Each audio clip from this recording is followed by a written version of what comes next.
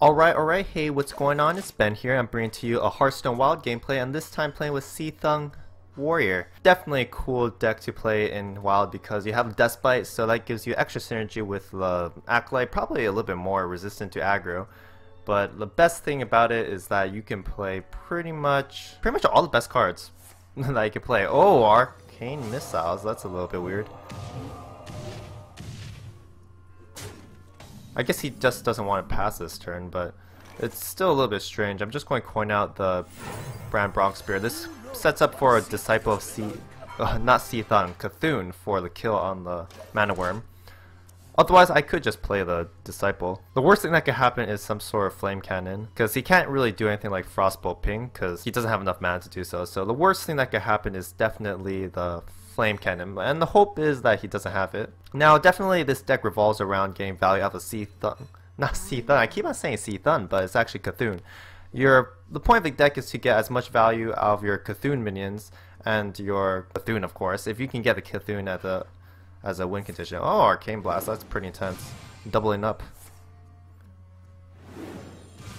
Oh man, he's really depending a lot on this Mana Worm. And it is dealing quite a bit of damage. So I'm going to use a Cthulhu on the Mana Worm here.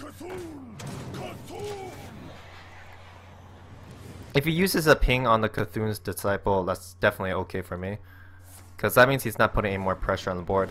Although this Mana Worm is doing quite a bit of damage. I have to save myself. I guess it's still best to play the Cthulhu Chosen. Next turn I do have the Cthulhu Chosen and execute on the follow-up. Hopefully I don't die with like 2 fireballs. I guess that's a little bit of damage. Woo! But it seems like he doesn't really have the guys to do so. Fireball and Frostbolt does kill me. Do I want to play around that though? Yes, I do want to play around that because that's pretty much the only way he can win, so I'm going to play around it. And he's been pretty much leveraging this Mana Worm as much as he can, so I think the possibility of having Frostbolt and Fireball is very, very high because he didn't play anything else. I mean, Water Elemental, that's... Yeah. I'm not really too worried about it. I could use Ravaging Ghoul and execute this turn. Yeah, I'm just going to do that, just to make sure that he doesn't get anything going. I do have a Despite that I want to keep using. If he drops a Dr. Boon, then I'm in quite a bit of trouble. But I have an Ancient Shield Bearer, so that's fine. Acolyte Pain. That's a little bit weird in a Temple Mage. I guess he guesses that he needs the extra stuff. Man, it's going to ride off that Acolyte Pain into victory, huh? But I have too much armor, so I'm going to stabilize really, really easily. I'm back at 27 health. That's pretty insane. And I have a Justic card just in case, you know, things still are troublesome. Oh, that looks like a Frostbolt, or a Forgotten Torch. That's pretty much a Frostbolt.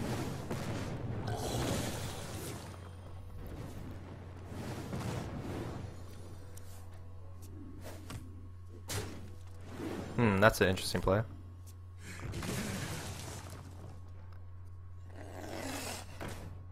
Alright, let's continue to clean up this board as much as I can. I guess I'm just going to go for the biggest clean that I can. Yeah, there's nothing really much Temple Mage can do. I'm completely outvaluing the Temple Mage, especially with the weapons. 2 for 1 is pretty easy against Temple Mage if they can't get the frost going. Yeah, he doesn't seem like he likes the situation that he's in. I like the situation I'm in, because Justicar Trueheart is going to go bananas. Yeah, there's no way he's come back. I mean, he doesn't know. Well, he probably knows it. There's no way. Unless this guy's going to hit me like 15 times. My man.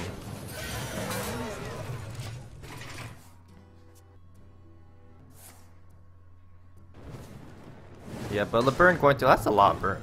Yeah, like LeBurn going face isn't really going to do much, though. Yeah, he's out of cards. There's no way he can come back here. Disqualified. Not to mention, I have more armor here.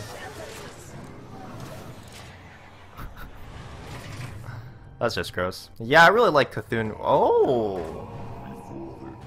I actually didn't consider that. I probably should have considered Yogg. This is actually the first time that Yogg has happened to me, I think. Heal me up, please? Or this guy. I mean, there's... Oh, well. I guess anything can happen.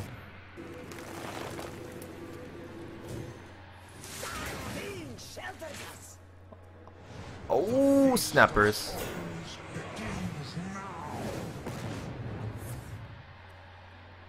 Amazing.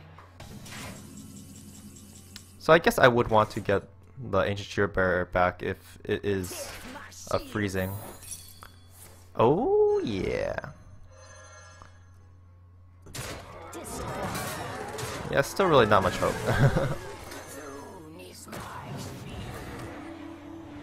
Yeah, well, that's his last hope for victory, the Yogg. At this point, it's kind of tough. Oh, wow.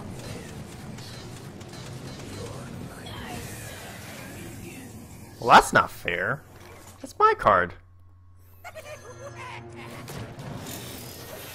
Alright, no wonder why he's still playing. He has, he's got Cthulhu up his sleeve. Oh, are you kidding me? What's going on here? He got Cthulhu and Twin Emperor. What the heck? I'm amazed that I'm still in this game. Let's just see if it takes it out. Take it out! Oh, too bad. I guess he could trade with Dr. Boom, but alright. Now it's over, right?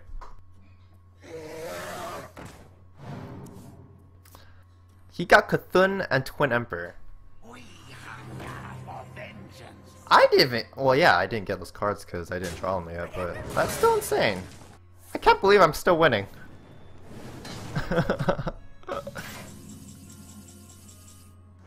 Guess I should draw first so I can grab. Alright, Shield Slam. That's my last Shield Slam, but I think I'm okay because I do have this tank up. So there should be no problems with getting armor for the Shield Slam. Anyway, I have 22 armor right now. I got 30 from the Ancient Shield Bearers alone. That is pretty darn good. I serve a Fire Lord. Alright, that's a good draw. Yeah, this feels like he's avoiding an inevitable. Oh, Roaring Torch. I have a lot of weapons around.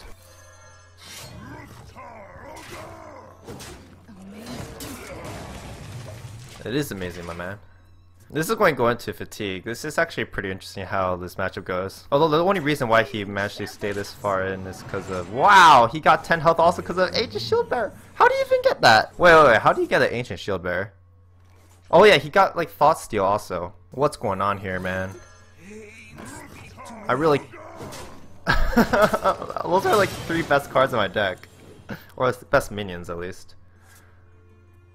What's going on? This is absolutely nuts. Yogg Saron does so much. Well, that was a pretty good Yogg Saron. Yeah, it was like the best Yogg Saron. But I'm still in the game. I guess he could have Antonidas and then I'd still be in trouble. No Antonidas, please? Yeah, looking at his win condition, it's pretty much going to be Antonidas and Dr. Boom. Although I do have a Shield Slam that can pretty much get rid of anything. Alright, Frostbolt. But that means I can kind of take it out. Beckoner of Evil.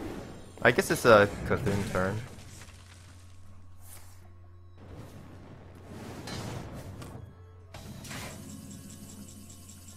Twin Emperor. Nah, I'm just going to clear off the board here. There's no need to preserve the Cthulhu for a huge Cthulhu because in this matchup, it's kind of hard for him to get rid of like big Cthulhus. I'm almost out of cards. You win this. Alright. Warrior Mirror match. That means I do want to get the big bombs and Acolyte Pain pretty much to continue to draw into more cards. Hopefully it's Patron Warrior, because that would be really easy to wreck. Alright, Bran, that will Maybe be good, maybe not be good.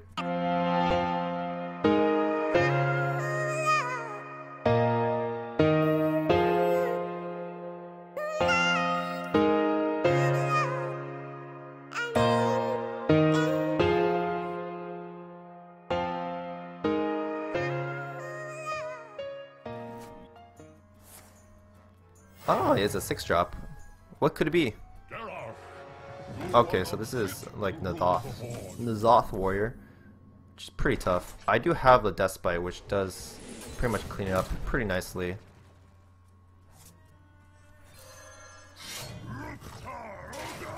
And next turn I do have a Dr. Boom, so I'm in a good position.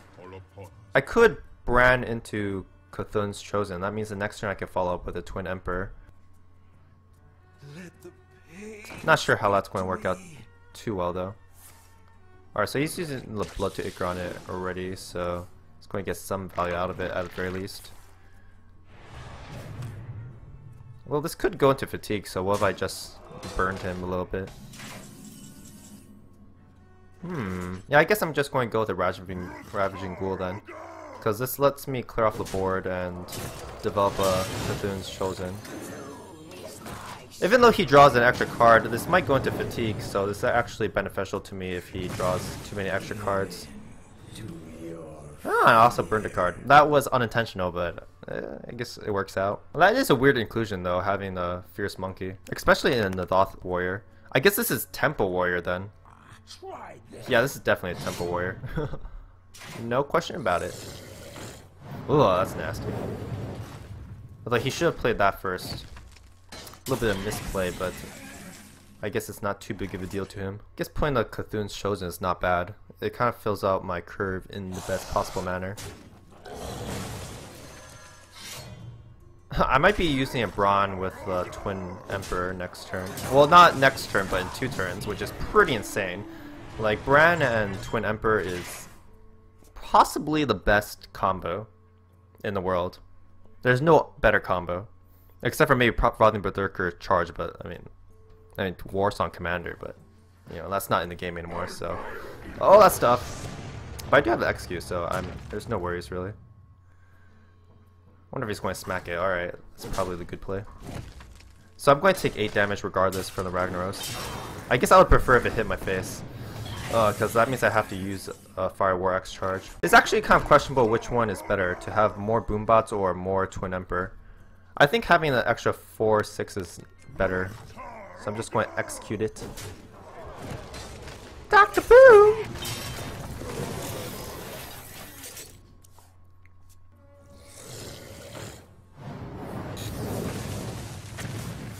Wow, that was really lucky. I guess not really lucky, but yeah, that's totally lucky. I guess it'll be quite tragic if he does actually run Brawl, but this is Temple Warrior, so it's quite unlikely, and I've gotten most of his big guys. Oh, he doesn't have Execute? Oh, he definitely has Execute.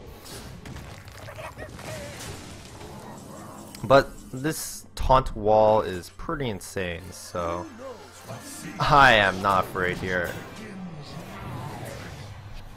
Oh yeah! Triple Emperor!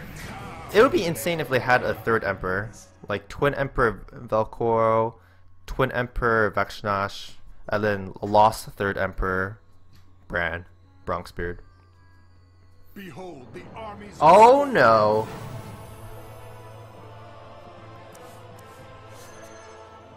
Alright, that's okay. That could have been a lot worse. Oh, that is kind of bad already.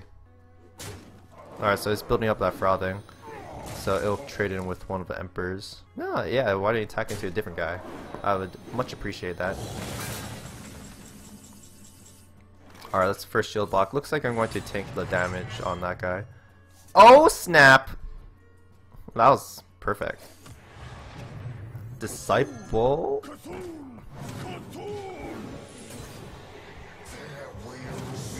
Alright, this should be hard for Temple Warrior to come back because he has no tempo now. Not to mention I have a 14/14 Cthulhu. With a Bran on the board. Wait a minute. Oh, I guess I did miss lethal.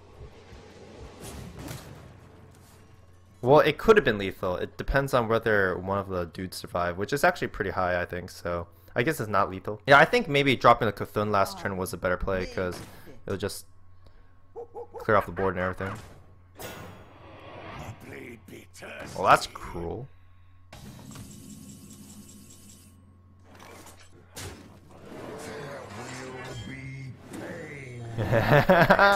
Cthulhu.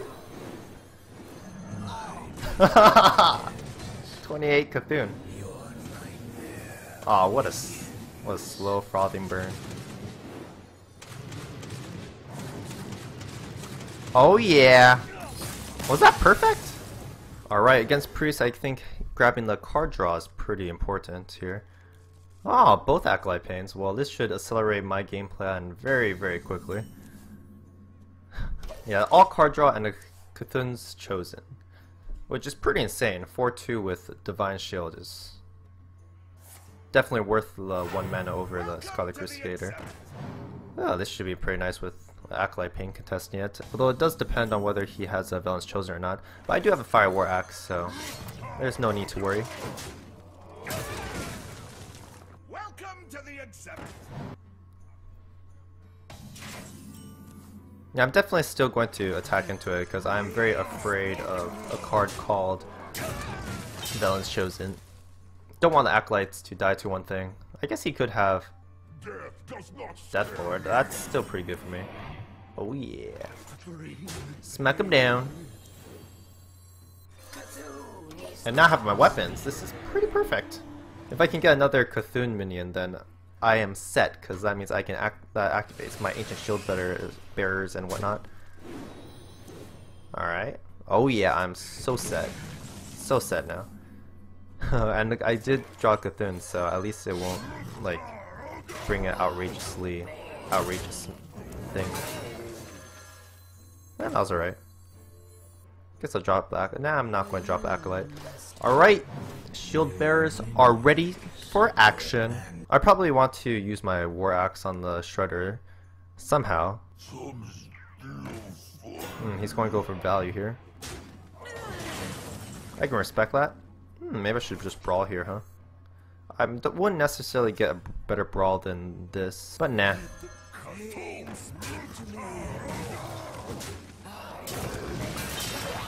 I think drawing 3 cards with 2 Acolytes is fine. I just want to cycle that guy out. I have some big minions coming up, so I don't really need to really worry about the value of my Acolyte. Shredders is a little bit of a strange inclusion into Priest, and he didn't seem to grab him off of anything in particular. Oh, Ravaging Ghoul. That's not very useful right now.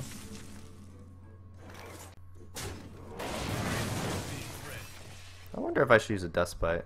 Although it's not really clear what's my follow-up here. I guess I could just Despite the Pilot Shredder, but I think developing a big guy is nice. It's kind of weak to Velen's Chosen, but yeah, it is weak to Velen's Chosen. Oh, but he's double trading, so that's fine by me. Fine by me. Oh. Well, that's brutal. Good thing I have Shield Slams. How do you even get that? Oh yeah, that came out of the Pilot Shredder. Unfortunately, I have too many of these, like, removal cards. I need more threats, unfortunately.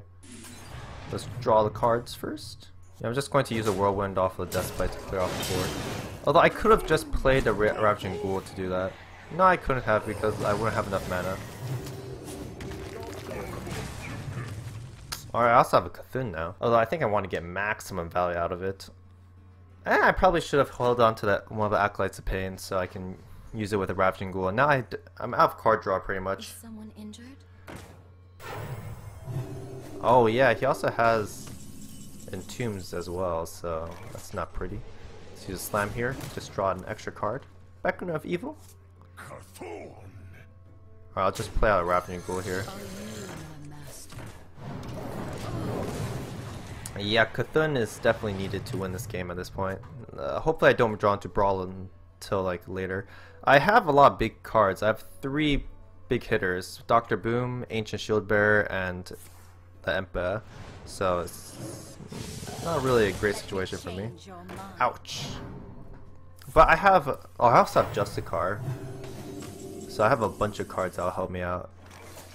Welcome to the grand tournament. Oh yeah. Thank you for letting me in. Alright, so this should prolong game so I can pretty much draw the rest of my deck.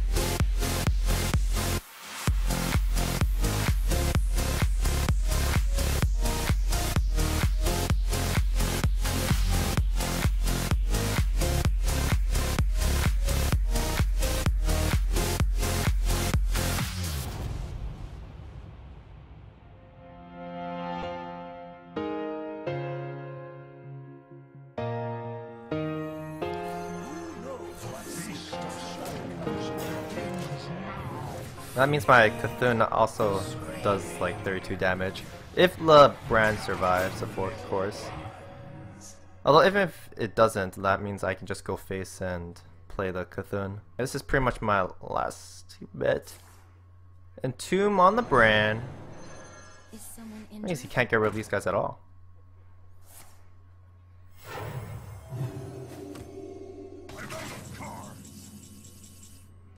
Alright, maximum pressure. Have to follow up with a Cthulhu.